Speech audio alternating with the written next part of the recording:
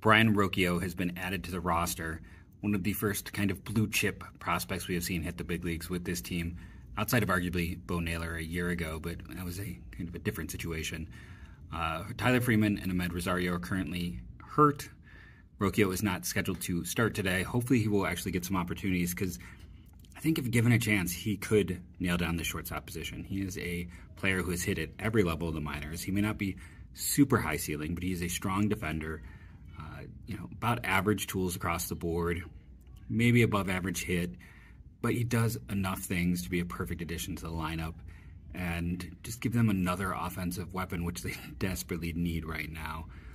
He has, been a prospect, dealt with that pressure, and only one time at one level did he have a runs created plus under 100. So we're hoping that he gets an extended look. We all knew he was already up there in Detroit, but hopefully he will get a chance. In terms of pitching, we'll get into that on Locked On Guardians, so make sure to